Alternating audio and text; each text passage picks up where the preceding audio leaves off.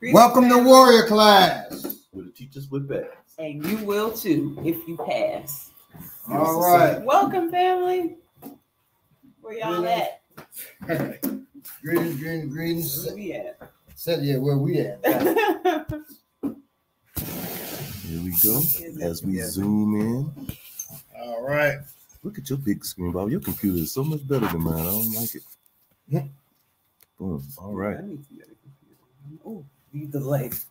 Oh, okay, where we at? Oh, ooh. Good. That's just my head. Be like bust his head. Oh, ooh. No, so yeah, all right. It's not a disaster like y'all thought. All right. Woo. We always at the nick of time type thing. Right. So this episode, we're dealing with the stick. Is it the best weapon for self-defense? Is it even viable for self-defense? Right. Very common thing. Yeah. On the Remix Morning Show, Belay, the last Remix Morning Show last Thursday, Belay did a thing on using a stick. You strike the hands and everything. And from what I understand, people were, because I was in the chat, but I don't really pay attention to what folks in the chat saying, man, unless it's our chat on here, So peace, everybody, by the way. So I don't really pay attention to that kind of stuff. So somebody said something about, stickers for old men. Right. Old man. So I said a wise man is what I said, well, when people say that, right, it's ignorance. I didn't say stupid. I'm not insulting you. We're all ignorant of something, but you're definitely ignorant of self-defense. But, the students come to me, they may be on me for a couple of years. We haven't gotten around to using a stick. And then we use the stick, and they're like, I don't want to learn no stick. You talking about me, stick's not just you. I've heard it before, before you said it, but the stick's not effective self-defense and this and that. Well, one, our parents and stuff always carried a stick. Okay. But two, if you think the stick isn't effective in combat or self-defense or what have you, you really aren't looking outside. So don't just look at the dojo or look outside. So the police been whooping our ass with sticks. Good point. Great. Forever, killing us. Great point. Right. So you telling me a stick's not effective? We've been taking our bones are all rickety and weak. So we get hit with a stick, we go down, but nobody else would. Please. Right. So the stick is a devastating tool, and it can take your life. But, police all around the world too, like even China. You know what I'm saying? All over the world, they use a stick. Yeah. Good point. In India, they crack you with the stick. People say it's because it doesn't do much damage. Police don't care about doing. They want to do a lot of damage.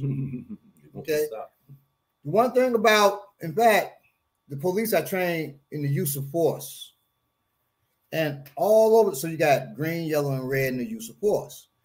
Green is you can hit this, to cause pain, to control.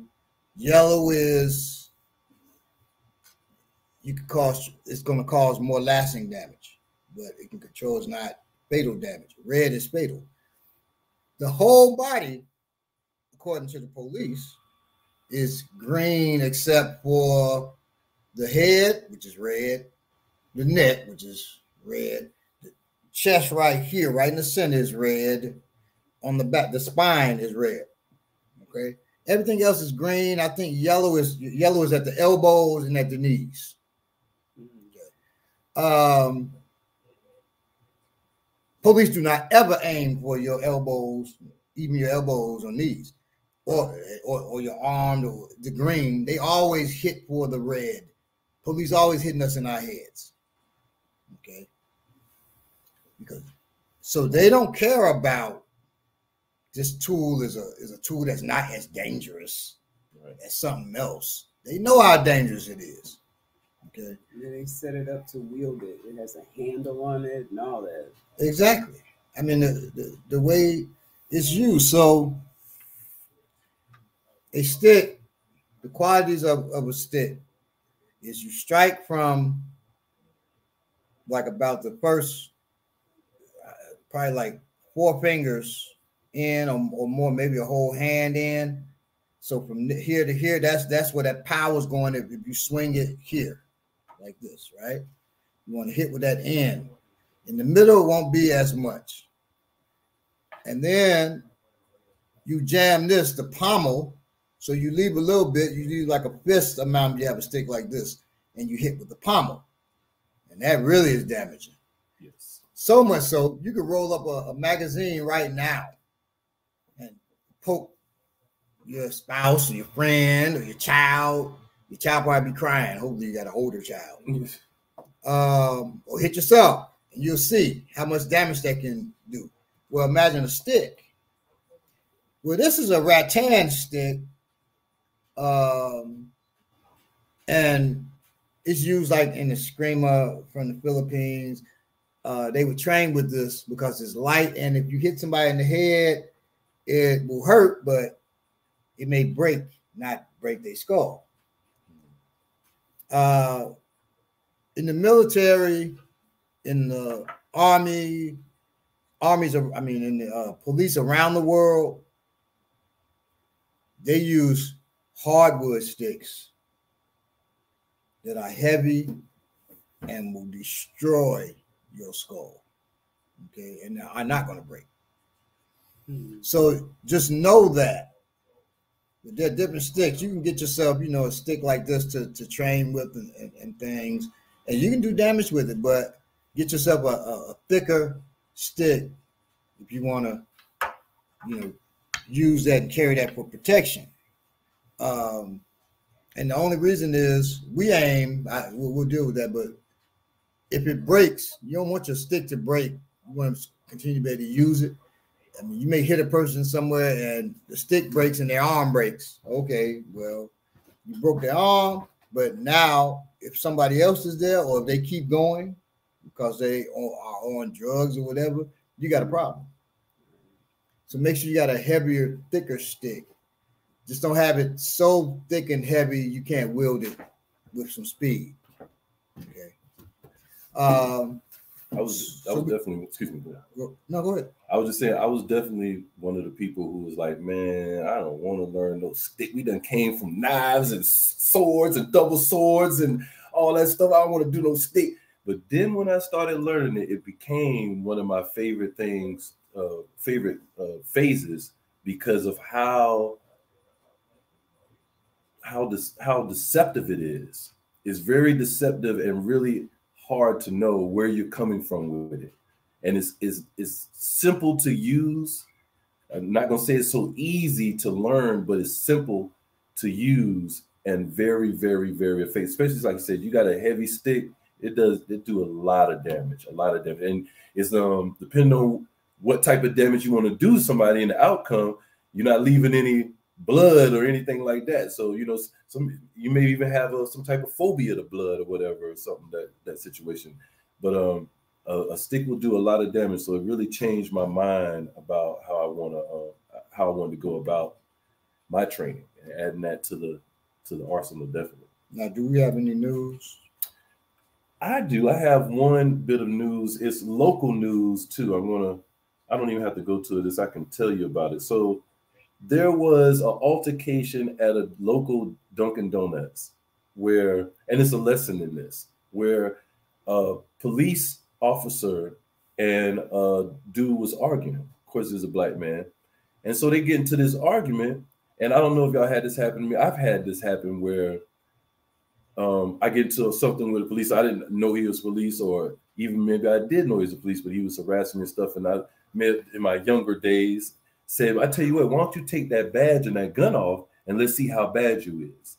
So that type of incident is what happened at the Dunkin' Donuts. This police officer challenged this guy. The guy said, well, If you take that badge and gun off, we'll see. So the police officer took his badge and gun off, went outside, and got his ass whooped. So the dude beat him down, right? Everybody, yeah, go black man. The police officer put back on his badge, tased the man, and then called the police on him. Now, I'll say this. Yeah, so you thinking take the badge and gun off that they're going to be honorable. Right. They're going to just change it. But if somebody challenge, I'm just using this as a scenario. If somebody was to challenge the police, you have them take their gun, badge, and radio off. So they're not. So you beat their ass, they can't just immediately just call them motherfuckers on you. Excuse my language. Hold it too. Well, he ain't gonna do that. He ain't gonna have nobody hold his radio. Holding the radio is like having somebody hold his gun. He's not gonna do that, right? Because that's his lifeline. But he put that mug with his clothes on top of it, off to the side, while y'all get down. And if you got sense, you don't knock him down where he's knocked down by his badge, gun, and radio. You knock his ass over there, and then you haul out. You move out, right? Strategic.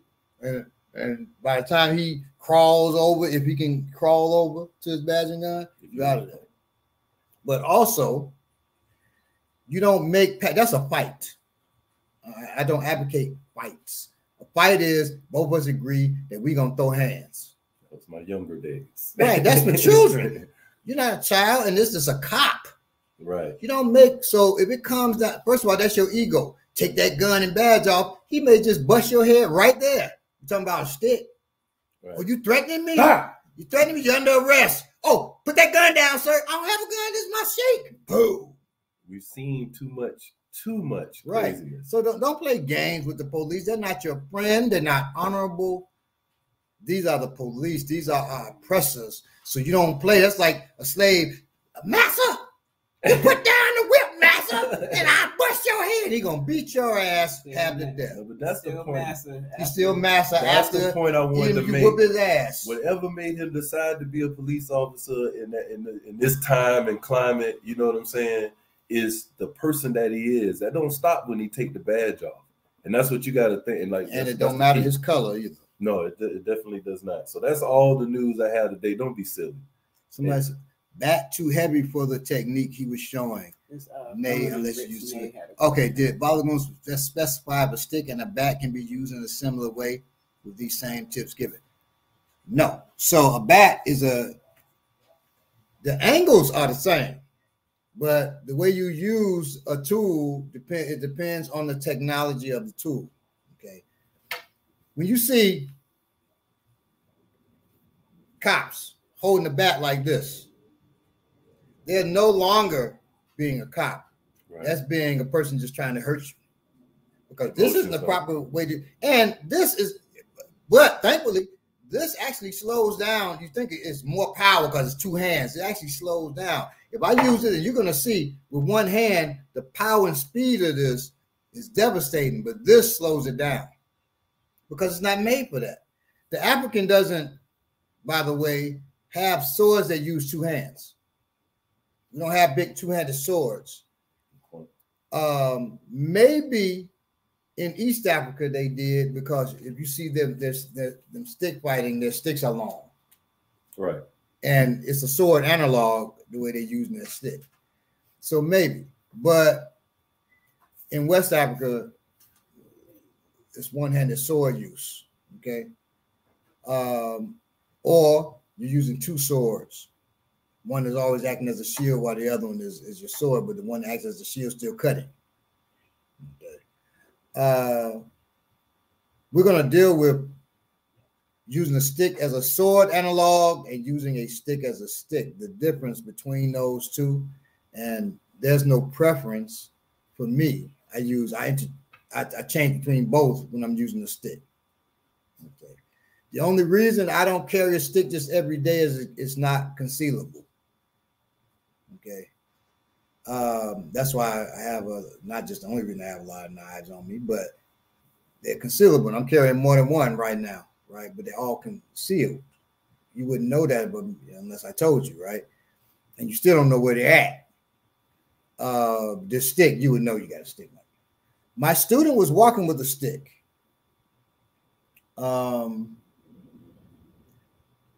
He was training actually in the park. And a dude grabs his pocket, trying to go in his pocket. And he hit that dude so hard, it was thicker. It was thick. It was a thick stick. He hit the dude so hard, the stick cracked on his skull. And that was it for the dude, too. I mean, he went down. I'm not saying he expired or nothing. I'm not saying nothing about that. I'm just saying that was it. He wasn't robbing nobody else no time soon. Right. All right. So, and then my student, he's a former student because he ain't all there, to be honest. He pimp walked off. You bust somebody up, don't pimp walk off like, looking cool like you're in a movie or something. Break. If you can break, if you physically can run off or walk briskly. Bah! Then you just pimp it. Don't do that. Get out of there. Don't ask if anybody wants some. Right. Anybody else want some? Don't do that. And I've done that, on the train down here. White man bumped my daughter. She was about 8. Yeah, she was 8. And didn't say excuse me. Big old white bubba dude, right? I said, you're not gonna excuse yourself? Shut up, nigga. Boom! Hit him with that headbutt. He was dazed. We got to the next stop, threw him off. Then I'm looking at the white folks that's on the. Any of y'all want some too? And they were, hey, we're with you, buddy. I know that's right. Situation to do that. But it was crazy because they didn't have nothing to do with what he did. But I was so mad, and I couldn't just bust him up on public. So I hit him with that headbutt, toss his ass off. You wasn't finishing your mind. I wasn't finishing right. I had a question. Is a walking stick too long for your techniques? So no, not for. Well, it's not my techniques, but not for African techniques. No. So we use a walking stick. Can you grab me that? Yes, sir. And actually, let's stand up now since we can work the techniques now. There's a difference in sticks. So I was asking about a bat. I can bring a bat too. I got bats too. Okay, now bat is two-handed. Whoop, let me turn this around real quick here.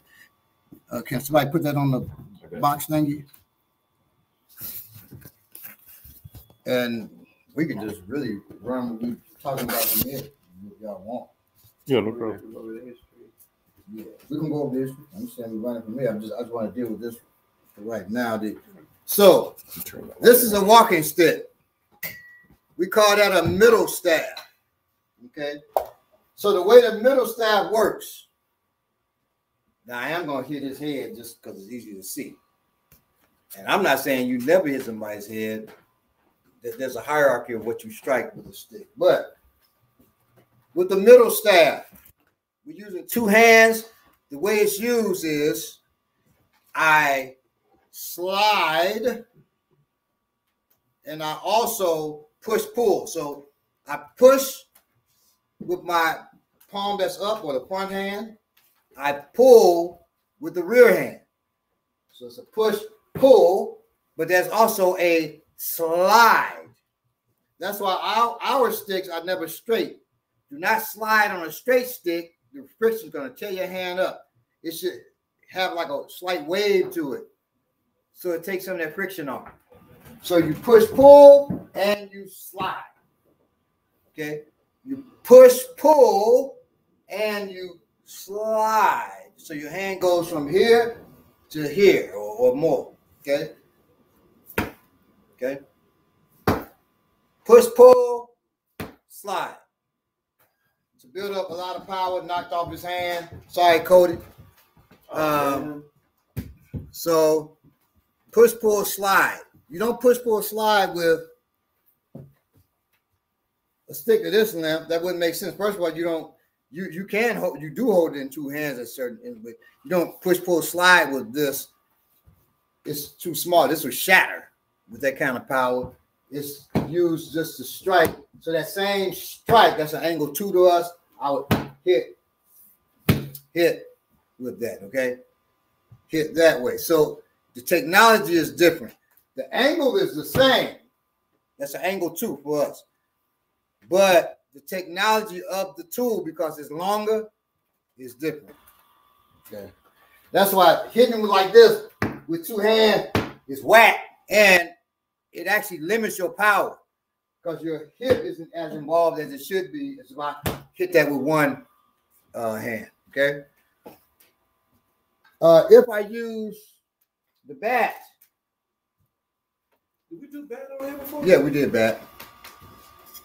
The bat does use a slide because it's a longer tool.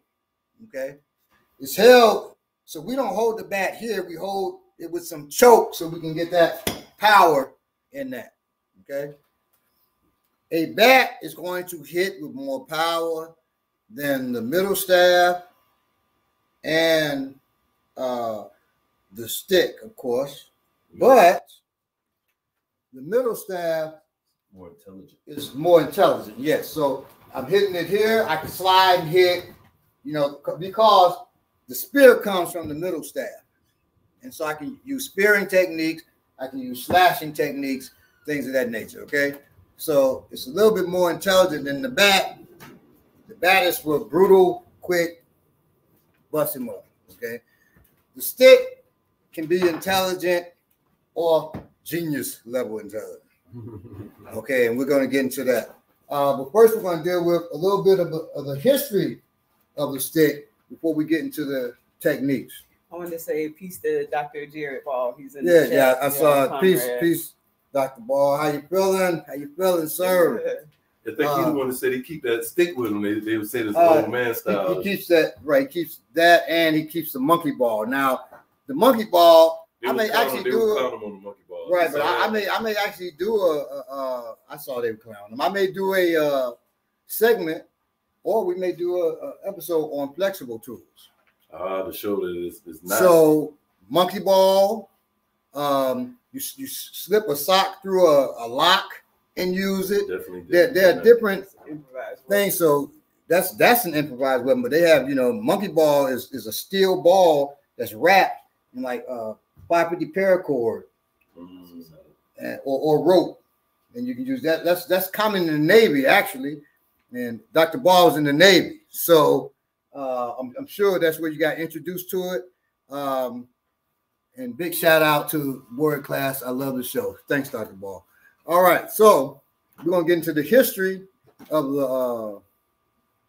the sticks. Okay, a little bit of history of the stick. Really not history, but more demography, if you will.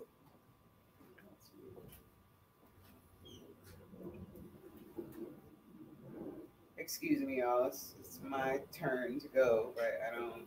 The Nguni. You can use mine if you want. Okay, cool. Thank you. Mm-hmm. Nguni stick fighting, also known as Danga or Delala Nduku, is a martial art that evolved in South Africa. In Nguni stick fighting, each combatant is armed with 2 long sticks. One stick is used for attack while the other is used for defense. Nelson Mandela famously practiced Nguni stick fighting as a child. In an Nguni stick match, 2 opposing fighters will fight in order to establish who is the strongest or the bull. Other variations of Zulu stick fighting is practiced in countries outside South Africa. These other forms of stick fighting usually evolved in the same manner and are ingrained in the herding way of life. Today, Nguni stick fighting is often done as a part of a wedding ceremony as a way for opposing warriors from each family to get to know each other. All right. I want to say something real quick about Nguni. The only person that I know who teaches Nguni outside of South Africa is a white dude. His name escapes me, but he's a Filipino, Burton Richardson. He's a Filipino stylist too, and so he does a comparison of Filipino arts and the Zulu arts. Very interesting. My father sent me the videos for Nguni stick fighting years ago, and I was like, okay, this is cool. he said, pay attention to why I sent it to you. And he sent it because Burton Richardson, he trained in South Africa, but they trained him with the teenagers because they didn't deem him worthy of training with the men. And even some of those teenagers are putting it on him. Now he's a master with a screamer, but some of those teenagers are putting it on him. Okay. He was getting aggressive with one of the teenagers. And the chief came out, got in his ass real quick, had Burton stumbling and bumbling, right? And then he went back into his home. Nothing else said. Chill out. But the one thing he showed how you use a actual shield, which that one stick represents, and behind that shield, and I didn't know, behind that shield they have 5 weapons, 5 tools. Right. And so he would say, often we use the ikwa, the short spear. He said, then we use the axe. It was that quick changing. He said, then we use the longer spear. Then we use. I was like, oh my God. And that's when, you're looking at Burton and you realize why they put him with the teenagers, because that level of mastery, it would take him decades to get to. Okay. I just wanted to, so in case people think, they just some deuce, hit, block, hit. Right, no, right. It's a complex martial art like any other. Okay, just so you know. All right. Even when you look at the slick stick, you can tell that it's kind of intricate in the way that it's used. Kind of, yeah. I mean, yeah. It's intricate. It's as intricate as the person is intelligent. Right. So combat intelligence is what I'm talking about. Copy that. All right. Taktib, excuse me. Taktib is an ancient form of North African stick fighting style. It was primarily done in Egypt and was often part of the military training. The sticks were typically made of wicker or bamboo and were approximately 4 foot in length. Stick fighting, Kalinda, was brought to Trinidad by our African slave ancestors. You went to another stick? Yeah, I went after that it goes straight from that to another one. Okay. Maybe I didn't pause in the paragraph form. Okay. Yeah, so that was Taktib is the first one, which is, like I said, it was primarily done in Egypt, used in military training. And the second one is stick fighting is Kalinda, which was brought to Trinidad by the African slave ancestors and has always been a part of Trinidad's culture, though of course it was never really approved by society. And then also called Creole wood or boy batale. The tradition has endured into the modern era. So boy is the stick. Not boy like Atlanta be saying boy. Boy. So boy is the stick. So you probably heard him say no boy no afraid or whatever, how it goes. No boy no afraid. So that stick man is not afraid. Not talking about the Dead Prez guy. Talking And about the man with the stick. Right, not stick man from Dead Prez. A stick man who uses a stick from Trinidad. Incredible fighters. In fact, one is probably watching, Denzel Caldwell. He's probably watching right now. If so, shout out to you, And Denzel. my apologies for butchering the name. And my apologies for butchering the name too, because I know I ain't getting it completely right. But yeah, if you want, look up my brother, what happening? How is the family? Okay, so make sure you can check out of course, Boy, BOIS, No Boy, I think it's No Boy Man, M-A-N, Afraid. They have a couple of videos on YouTube. Okay. All right. Grima or Esgrima is a martial art that was developed by Afro-Colombian communities during the colonial era, that utilizes the use of a stick and a machete in combat and traditional African sword and stick techniques. Now, as Grima, you probably heard Eskrima, which is the Filipino way. This is Eskrima from Colombia. Okay, which also, so eskrima from Philippines uses stick, sword, knife, and esgrima from Colombia uses the machete, stick. Now they use the machete and the stick at the same time? Sometimes. Wow. If you look up Sonny Batata, Batata, Sonny Batata, he does esgrima con machete, esgrima with machete, and they do both. You see them training with both. That's sort of the he's in your dominant hand and you switch back. Now they can.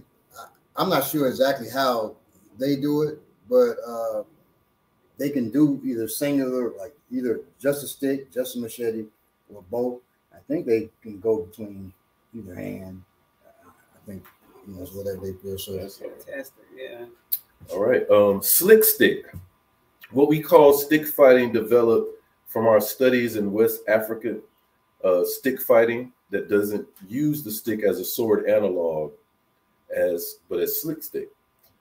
Where sticks are normally taught to warriors as a way of safety, to safely teach the sword or spear during peacetime, slick stick uses the stick as a stick, as both ends can be grabbed and used to strike in clever and unpredictable ways.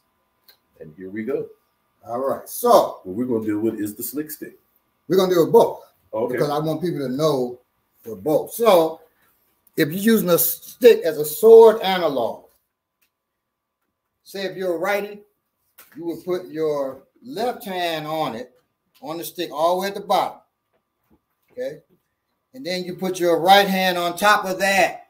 Now let go. Now that's the stick as a sword analog. You're holding it that way. This little bit here is the pommel, and you can use that to strike.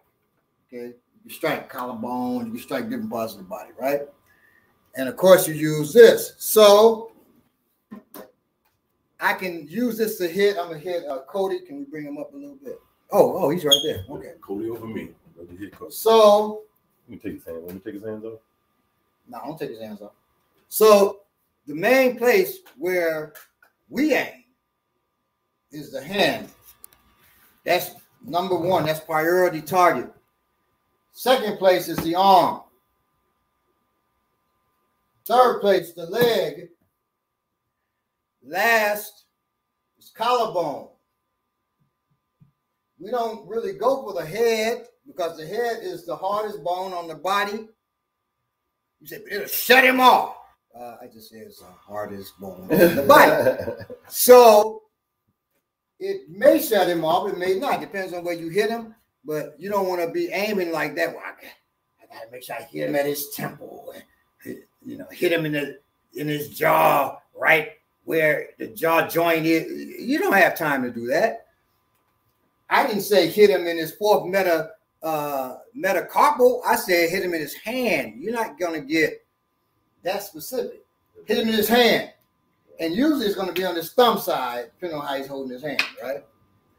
I want to show something with this. If he punches the way we punch and the way we stab, because most people stab this way, you go here, boom, you catch it on these knuckles.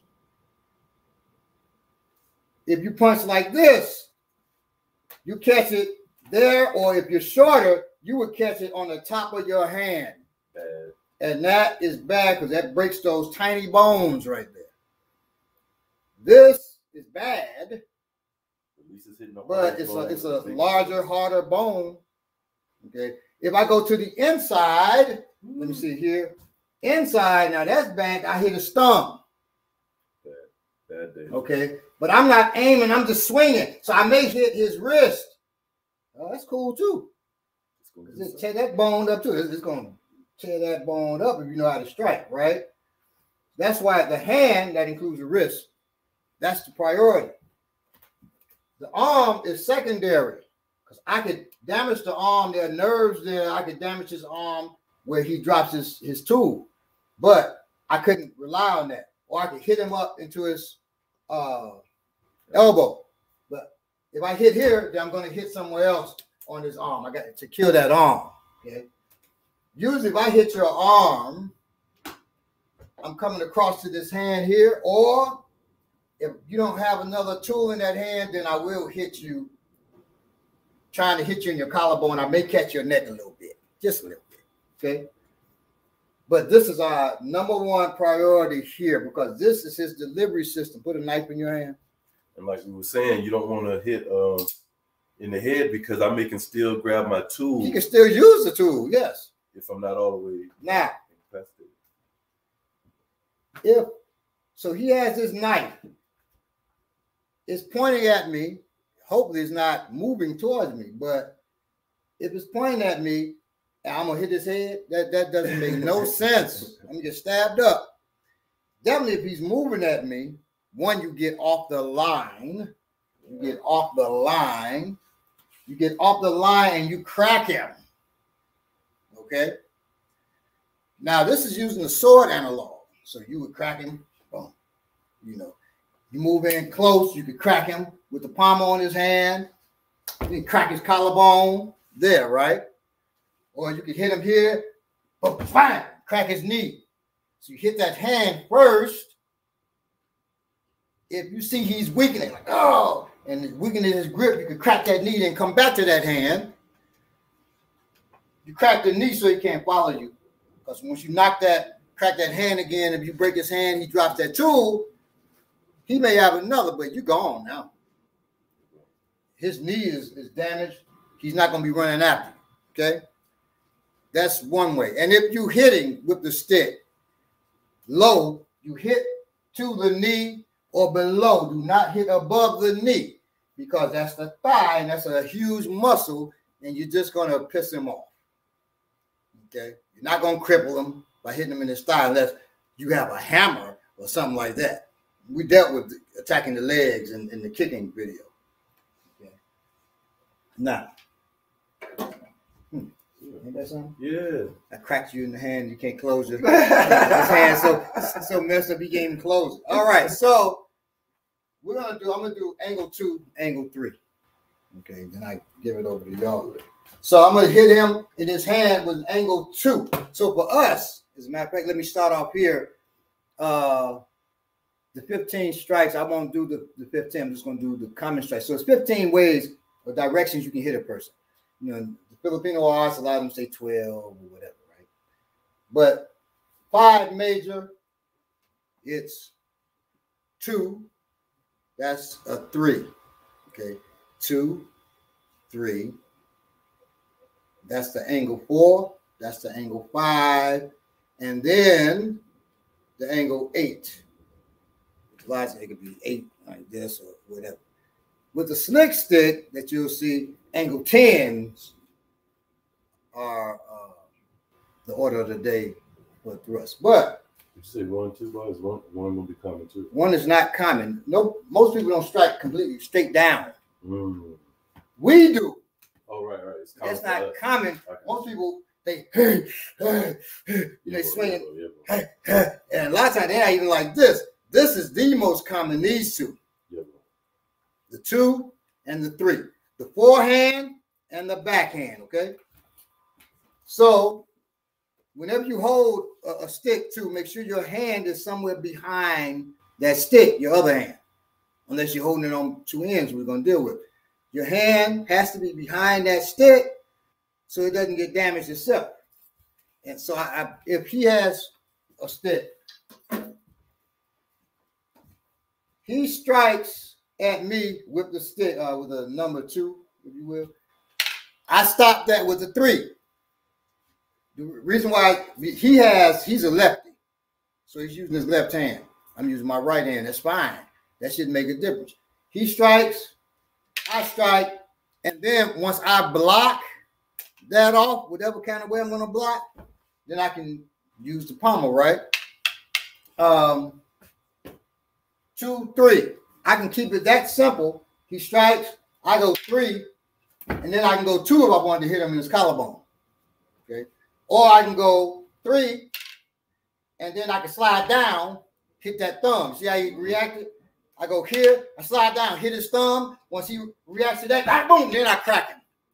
I crack him because I came back to control this again. I'm checking it, then I can turn that into an 8. I'm controlling his stick, and then I'm jamming my stick into his body. Move that off, boom, crack his knee. Now, if you deal with a knife, do not grab it like that. But you can use the technique. You got a training knife? Or you can use real knife. I don't care. Just you be careful. No, I'll be careful. Right. He's coming to circumposer. He's coming to slash with an angle 2 with that knife. Boom, I crack his hand. So he's coming. I move off. Boom, hit his hand. His wrist, actually. This is a knife now, so you don't just go here and he cuts again. I take control. Boom, crack that thumb. Boom, crack that thumb. Boom, crack that thumb. Boom, crack those fingers. And if he uses the other hand to try to hit, boom, I can put that up as a shield or just crack it. Pat, right? Crack his collarbone. Boom, back to that hand. I'm not giving that hand up. Crack his elbow. Now he's gonna be snatching for dear life to get away. Don't snatch because you got the knife here. So that's why I'm hitting multiple times to that hand. That hand is what's dangerous to me right now. Most dangerous. Okay. He can throw a whip kick. I'm not concerned about that right now. I'm concerned about this knife. Crack it. You ain't gonna throw nothing when he's smashing your hand crack like it. that. Right. I'm smashing his thumb. You really can't see, but I'm smashing his thumb with this stick over and over, over and over. Get in and smash it with the pommel. Pommel, if you're skilled enough, okay? But just use the stick if you're not. And don't worry about hitting it at the end. If you hit in the middle, from this close, it's fine. You can bring this to it too. Bah! For more power. Bang. Bang. Okay? If you want, you can slam down. I'm not going to do it because I don't want to mess his knife up. You can slam down on this on this after you hit his hand a couple of times and knock that out. Okay. Move it up to the side. And I move that towards him. So he's threatened by it. Crack him across his elbow or crack him in his knee. Okay? And still holding on. So that's one thing you can do. That's using it as a sword analog. If I do it the slick stick way, he shouldn't really even get that close to me where I gotta even do that. But so we're gonna work with the slick stick. You all are gonna just work. We're gonna move Cody off first to show them, and I'll show you how to hold it first. You hold it like you hold a knife. Between these lines here, don't put it in the middle of your palm. It's going to get knocked out with enough force. You hold it in these lines here. Put it in those lines, and then fold your hand over. It's like you do the knife. The stick would be like you do the knife, yes. The stick would be a little longer because you have a little bit of pommel here. And then you put it, you do the same on this side, then you fold your thumb. Okay. That's how you begin to hold the slick stick. Because the slick stick, both palms down, is going, I can strike left, I can strike right. So we're here, we're rolling. Our feet are just, like you know how you just using your feet, switching stances. I'm switching stances. In capoeira, they would say jinga, but we're not actually jinging. We're not jinging like that. We're just setting up, stepping. You can bring it up now. And then I may decide I'm going to hit you with that 2 with my right. Or I may decide I'm going to hit you with the, watch out, watch your head. I'm going to hit you with the 2 with my left. Okay? I may decide I catch you with that 3. Or I catch you with that 3. Okay. The 5, the 5, the 4, the 4. Depending on the hand. So if you have a stick, let's work this first and move it, kind of like roll your hands. Boom, strike. You can strike with the same foot forward, or you can strike with the other foot forward. Because you don't want them to know when the strike's coming. They see your feet and they say, oh, he's about to strike because he moved forward. Now they don't know what's going to happen. I bring my right foot forward, I strike with my left. I bring my right foot forward, I strike with my right. I bring my right foot forward, I strike the other way, the angle 3. I bring my left foot forward, I strike with the angle 3. I Bring my right foot forward. I strike with an angle 3 with my left. So they won't know. This is why we're calling it slick. We're going to be real smart with it. So they're going to work. So just work angle 2. And then angle 2, you'll see them roll, put in the other hand. Angle 2, roll. That's called a roll over. You can angle 2, roll under. Angle 2, roll under. Whatever you're comfortable with, or if you're being slick. So let's say I hit him with an angle 2 and he blocks. So I hit him, he blocks. I roll under, crack him. Okay. So angle 2, I roll under, I crack him. Or angle, I hit him with an angle 2, he blocks, I roll over. And really that's a under and then over. We ain't gonna get too deep into that, but so you can be real smart with this stick. He hits, I can just come up, crack him on this side with that, crack him on that side, boom. For us, that's an angle 9. Okay, hit, boom, crack him with the stick or with my fist, boom, and then change over to the 3 here, to the collarbone, or 3 to his hand. Fast, okay. All right, so that's us being, you know, a little slick. You know, I'm not a very intelligent dude, but I know how to be slick with this little stick here. Okay, so they're gonna do a little movement. So make sure it's just 1, 2 at first, and then 1. You can roll. Right? That's just angle 2. And y'all can follow along. So 1, catch. 2, catch. If you got a broken broomstick, be careful you don't get splinters. We got a stick. Okay. So you bang, right? Bang. Then you come again. Whang, right? Boom. That's 1, 2. And then you're in. So 1. And I can go much faster. I don't want to hit this computer. And I got to answer to my wife.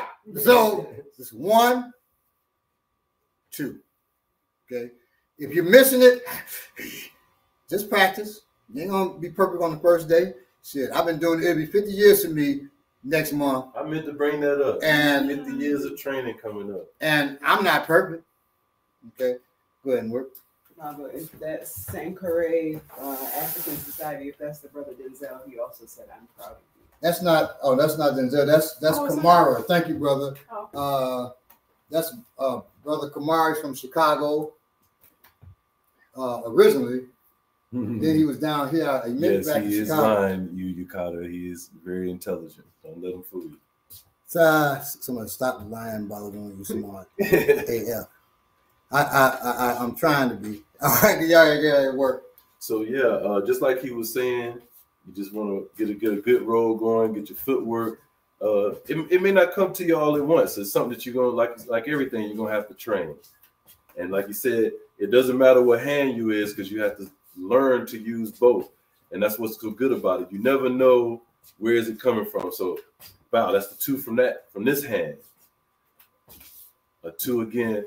Come back. It's a 2 from the left. 2 from the left.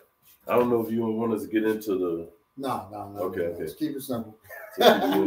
So, and even though it's still deceptive, like again, the 3 from the inside. 3 from the inside. Let me make a quick note. What he's talking about is there are different twirls. Okay, so you can strike. I can go here. Yeah. Then I can move, I can grab it, hit you with the left, or I can hit you with the right, put it back. Hit you with the right, put it on the left, right? I can take it from behind my back, hit you. So that's what he's talking about. We ain't getting there in those types of, we're not going to get there right now. Come to class, you want that? Come to class. Yeah, come to class, and we'll give it to you. So yeah, that's exactly what I was talking about. And that's when I ended up falling in love with this. So yeah. So again, we just 2s and 3s. Again, this is a 2 and this is a 3. just like you said. And a quick thing on why we twirling. You're not twirling because it's beautiful, because it looks nice. And another thing, when you are twirling, you don't want to have your hand all doing it all with your thumb like you see those folks doing on IG with the pose and stuff, because you can easily lose your tube. Right. You want to get your flexible wrist. I don't have the most flexible wrist, but you want a flexible wrist when you twirl. You want to keep it closed hand when you twirl. We do that because, Bob? Go ahead. Oh, we twirl because it throws off the mind. It distracts you. It's just science. For some reason, when you twirl, that's why if you remember back in the days, you do like you ain't know why you did all that. It was because subconsciously, that's what the mind is. Humans attracted to circles. Exactly. It's simple to explain. That's so why I say humans attracted to circles, right? And folks, y'all know that. Y'all see a very circular system, and you lose your mind because you're distracted by the circles. Well, the same thing. Well, you see, what's his name? Sugar Ray Leonard. He box, and then he go. They can't see my hand, but he go like, and then hit you with that hand. Well, people think that's being fun. No, that he's distracting you. You're distracted by the circles. You knew the science. You knew the science, right? You know, we're tapping into the science, even if we don't know the scientific words. Right. But the scientific words mean nothing if you don't know how to apply it. Okay, so he knew how to apply it instinctively. Yes. So you're attracting them to the circles. Then you hit, twirl, right? Hit, twirl, boom. And yes, you don't open your hand, that Instagram hand, to make it like you're real quick. That's not quick. You better be flexible, because somebody does that and opens their hand, boom, I'm going for that. You attack the hand anyway, boom, I'm going for it. It'll fly right out their hand because they don't have a grip truly on that stick. Watch any stick fighter from any culture, and they're not opening their hand at all. They may twirl, but they're not opening their hands up. They're getting those wrists flexible. Okay. This is a good way to work on that. They'll get the flexibility. So again, right. Just and you gotta twirl slow. Whatever you gotta do.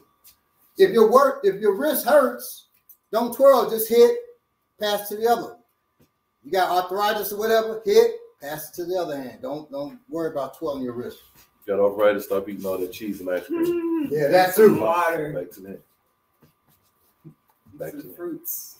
Try to keep the roll going, or try to keep once you get acclimated to it, try to keep the footwork going as you swing. So you swing back, keep the footwork.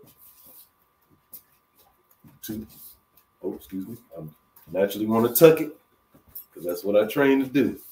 So again, back to the hand. To clarify, angle 2.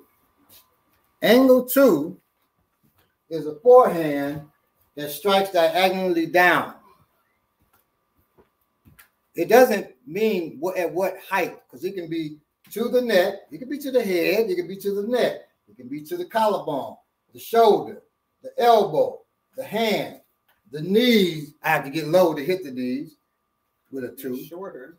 Or right, you're short, you may even hit the hip well. So that's a 2. 3 is the backhand downward diagonal. Okay, and it can go anywhere, it doesn't matter. So if you want to train also hitting, you with a partner, you can hit their stick. Just don't do that until you control their stick. You don't want to slide and hit their hand. Got the ball you don't want your daughter holding, and you hit her hand, your wife will be mad as hell at you. So make sure you got control first. Boom, hit. 2 ways also to apply a hit. One is to go through. The other one is to rebound off. It's a hack. That's a hack. That's a slash, okay? So you can slash, don't hold too tight, I'm gonna break the shit out of it, okay? You can hack it or you slash. I've been known to break sticks with a stick, not trying to. So boom, boom, boom, boom, okay? Hack, slash. And he's holding the kind of hack, stick you want to slash. have. And see this one sticker? Look at the difference. I don't know if y'all can see the width of that, and then this. You see it. You see it. You see it. It's thicker. This is a thicker stick this is actually my stick, but Bele somehow co-opted my stick and kept my stick. It's red and black in honor of a shoe. Whose colors are red, white, and black, by the way. Yes. No, I was just gonna say something like maybe it'll come back to me when you're saying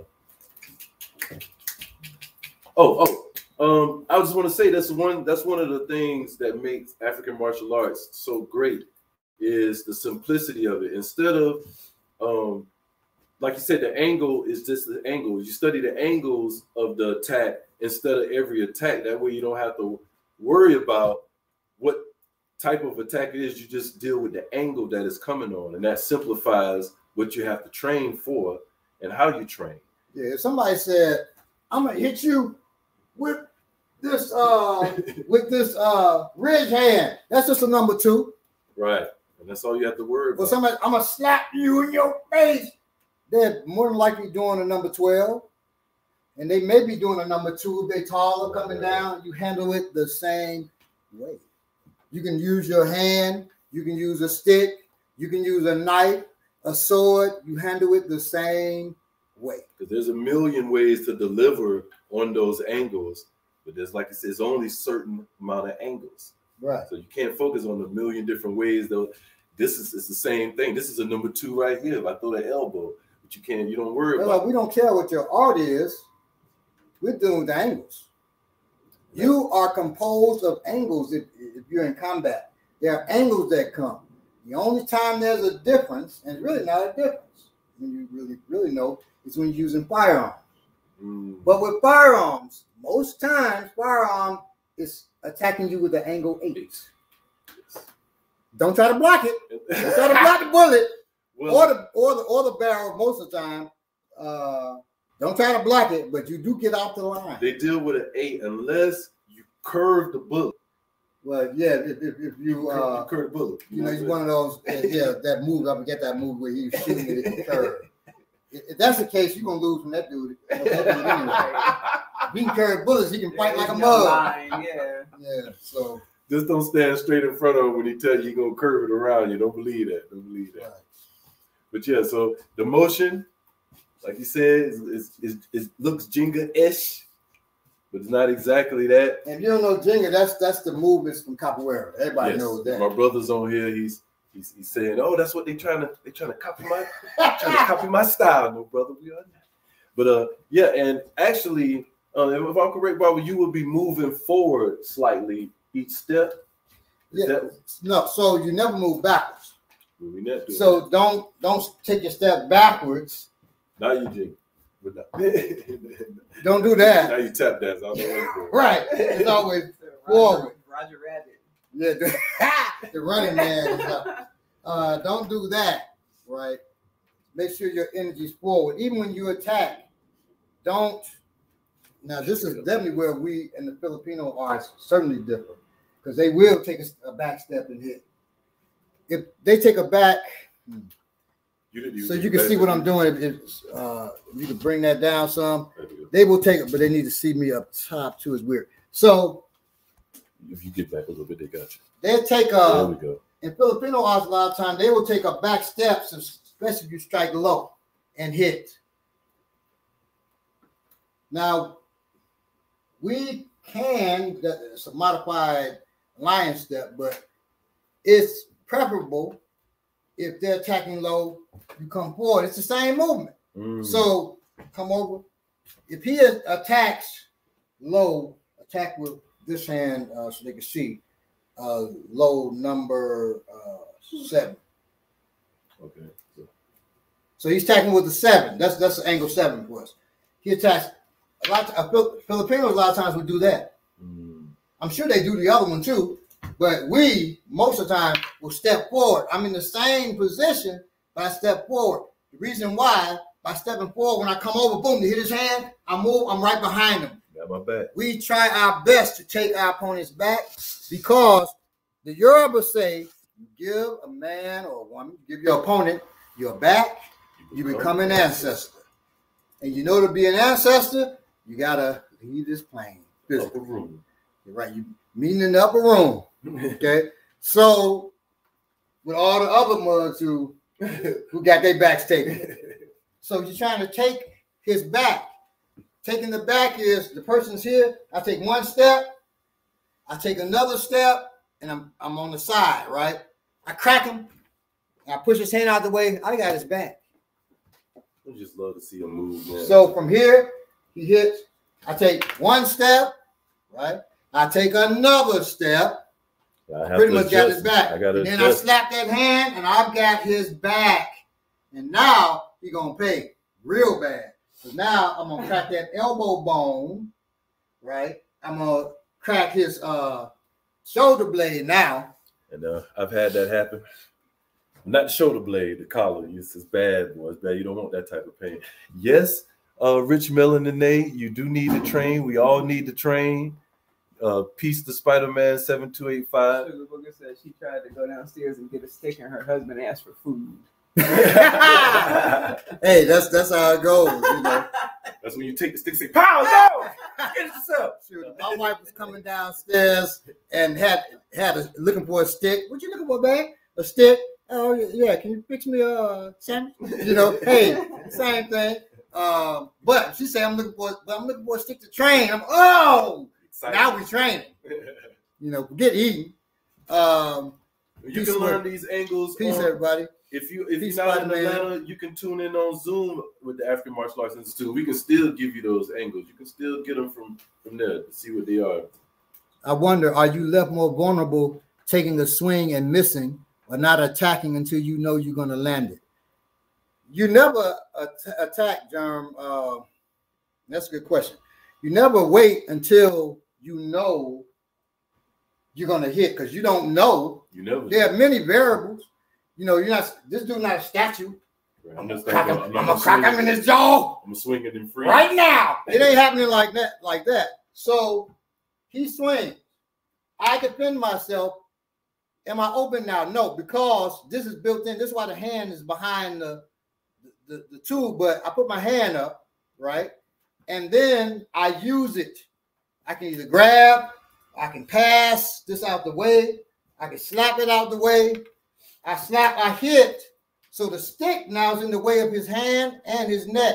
The techniques are built to defend you while you're working. But that hand, as long as your integrity of your hand is behind that tool or moving to grab and then it comes back behind the tool, you'll be all right, because that's defending your neck. It can defend your mid body. It can defend your lower body if you had to. But I would use the tool to defend me first. And this is as the grab, okay? Another great thing about African martial arts, there's no finite move, so you're not stuck. When I swung at him and he blocked it, his hand right here is not supposed to do this or supposed to do that or it's supposed to do whatever it needs to do. Right. And so it's going to be where it needs to be too. You say, how is it? From the training. Train and it comes. One, we don't have forms. And you know, I know a lot of artists have forms. That's cool. But forms cauterize you in a what? Form. Exactly. So it does not let you be free. But the African seeks to be free, improvisational. Now, that does not mean you're not training for situations. Right. Improvisational means I've trained the same way when you play the piano. You learn the scales, right? And you learn to play certain songs. Then you can start improvising as you begin to master this piano, master the keys, right? So the same thing, you're learning techniques, okay? And then you start improvising pretty early on, right? But it's not just grab-assing or flopping around. You're actually improvising with skill and knowledge. You have the knowledge of the science of how the body works, not just how your opponent's body works, how yours works, which is more important. You have the knowledge of the angles. You have the knowledge of what this tool does and does not do. And then all of that is not compartmentalized where I'm thinking of it in numbers like that. Okay. Even when we deal with the angles, person just working. I say, what angle is that? For them, they're teachers. They have to know They're instructors. They have to know what that angle is. But that's on the fly. I'll do it while they're working with somebody. Okay, what angle is that? What angle did you hit them with? And they should be able to answer that while defending themselves. Because there's going to be so much stuff going on around you. And you can train. And once you get this down, then, like Sugar Booger, you're doing this. And then you say, tell your husband to start asking you questions. And you answer those questions while you're doing that same thing. Okay? When you're real master like Barbara, you can fix a sandwich while using it at the same time. Well, I fix a sandwich, drive my car, watch a movie, and do this at the same time. That's when you're talking, I've been training a long time. No. So, just push yourself because you're pushing your mind. Your mind is the Ori, we call it. It is the most important thing you have. When you're talking about your guardian angel, your mind, that's it. Okay. You hear us say, you're a God. That didn't start with the Nation of Islam saying you're a God, by the way. That's part of Ifa. We say you're a God. So you're a God, not the creator. That would be ridiculous. But you are a God, meaning you can access and use force and power. Okay. And this is what you're doing. Don't tell me, I just can't swing a stick hard enough. Sure you can. You telling me you mean physically?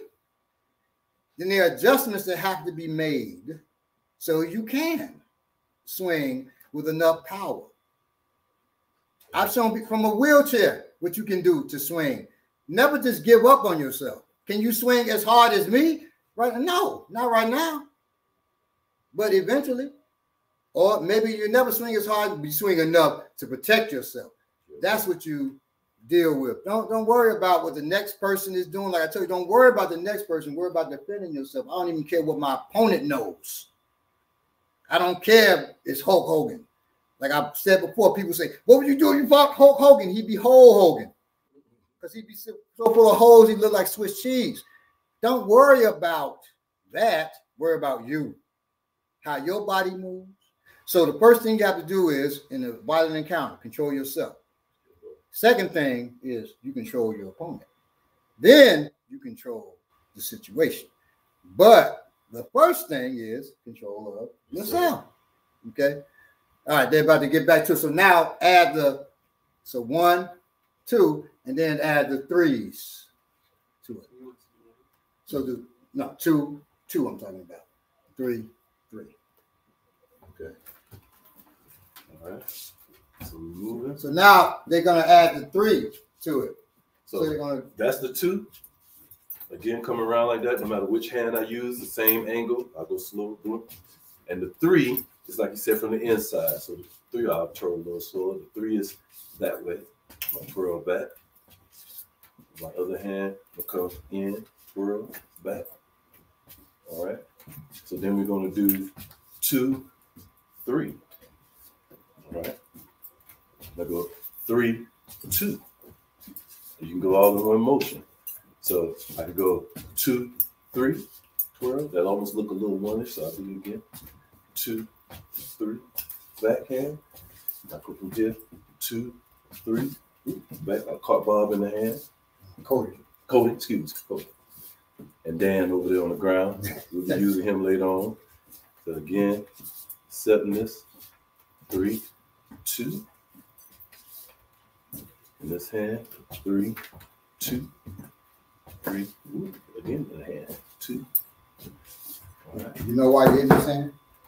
Because it's time to show what you're doing. So he's going to take time to strike Cody's hand or move him from the window. I don't want your window getting broken. All right. And you can go first on me, Ninja. Good. Oh, okay. I thought you were going to move it right. No, we good.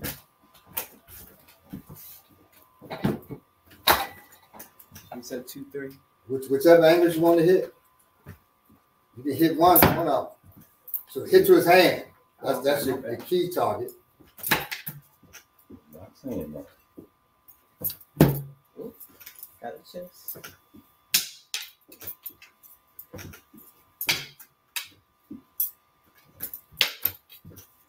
That was not a. That was a either, right? 2. Yeah, that was an actual. That was a 3. If you get it, not. All right, good. Be like. All right. So you're seeing 2 3s. That's simple. Have you seen that? 2 3s. All right. You go 2 3. All right. 3 2. 3 2. Oh, I want to tuck it. I want to tuck it when I come to that side. Oh, excuse me. I'm not even trying to swing that hard. I'm telling you, that's the stick for you. It's just a powerful thing. 3 2. 2 3. All right. A couple extra ones.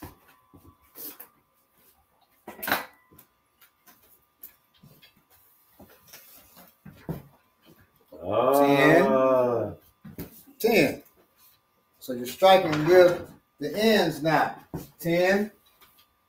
10. That's why I say you need a little bit of pommel. That was a 2. 3. 2 3. 2 3. To the same hand. Okay. 3 2. So you can get a 2. Had to hit that neck since you did it on the naked. This is such a nice target. It's cool, but if you got a tool, that may not stop you from getting stabbed up. That will.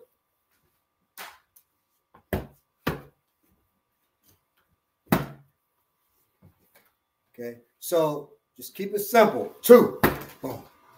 Say 2, boom. 3, boom. 3, boom. I may want to hit 3. It's the outside of the arm. 3, boom. Okay.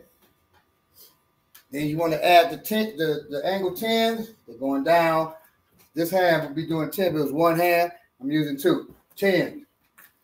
Other side. 10. Okay. Oh, you think if you birthday collarbone, it's not gonna stop enough from stabbing you? Well, or you have to hit it. No, so it will stop from stabbing you twice. Mm-hmm. But if I had this knife, come on over,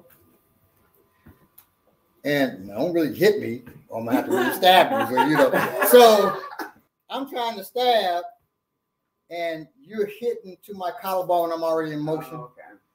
That you're not gonna. I'll be oh shit, and you still gonna get hit somewhere. Even if you just go down. Right, and if this touches you, it's gonna open you. Now, if you can still break his collarbone, but not first. So you hit his hand, boom, and then break his collarbone. You got me? Yep. And then you can come back at that hand again, in case he hasn't dropped it. Right, exactly. Grab and or not. So you can grab if you want to. Okay. But so I hit his hand, right, and it's torn up. Then I boom, crack his collarbone. That also weakens the hand. And then I crack that hand again. I mean, I have to grab it. Back, boom, crack it again. Boom, hit his leg, and then start moving around him. I never had to grab it because he slowed down too. Right. Because you don't want to have to grapple a knife unless you absolutely have to.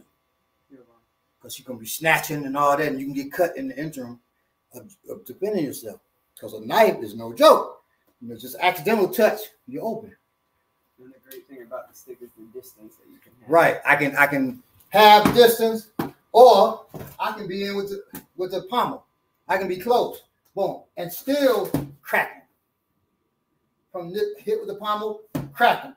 Hit to his body with the pommel, boom, boom, up, then step out, crack him.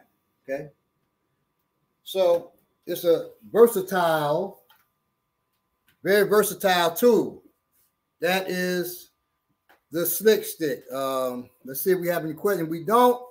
Make sure you practice, train. We're here on Thursdays on Black Power Media on the Remix Morning Show. We come on at 9. But the Remix Morning show is from 8 to 10. Check out all our other shows, Jackie Lukeman's show and Lukman Nation. Riot Starter TV, a lot of great shows here on Black Power Media, and a lot more great ones to come. This is Word Class. We're every Saturday at 1 o'clock. Mash that like button, share it with some friends, and subscribe if you have not subscribed. Get in with us on the social media platforms. Please share this YouTube. You can always share YouTubes on Facebook. So make sure you're sharing this with your group, different groups. Clip it and share clips on Instagram. Send messages.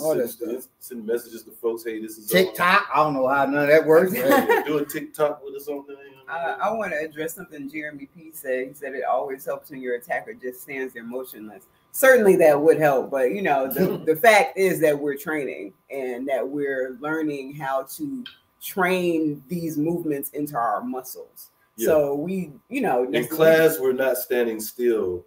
Right. One, we don't have room to move with the stick like we want on this video, like we not like we want, because we're doing what we want. We don't have room to do that.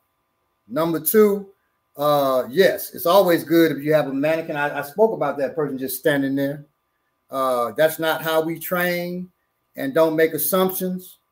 Come to class, and then you'll see the difference. Okay, I'm a nicer guy than I used to be, because one thing about being a fighter, a warrior, you can tell when somebody's throwing punches.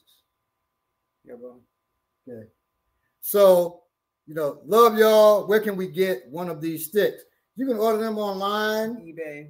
Yeah, look up a Screamer stick. Right, a Screamer stick. Now, if any of you all can find hardwood sticks, let me know, because I've been looking for a long time for some good hardwood sticks without just cutting up a tree myself and doing it. I'm not trying to do all that. Put it in the message. Send us a message if you find those. Yeah, these are good to train again, like he said, but these aren't the ones you want to have out. You want that. Right. Or you want some, well, this is rattan too. Rattan is actually grass.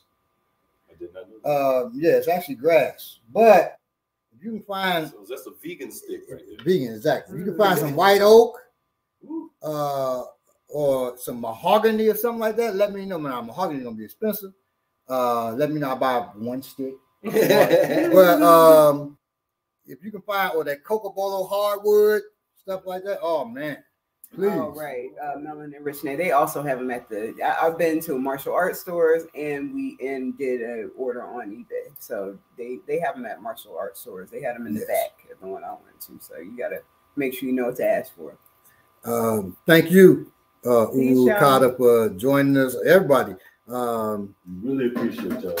The Screamer Sticks got it. Yes. The Screamer spelled the exact right way. I would check a local agency. Now I'll tell you, if Denzel Caldwell, if you're on here and just watching, lurking, tell us where, because they use a harder stick. And I may message them and ask, because they may cut them from the trees. I don't know.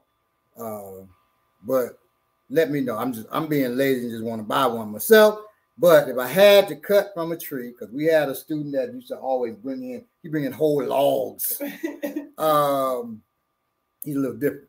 We brought in whole logs to train with. But so get yourself a stick, and even with the log, if it's too dry, it's gonna crumble.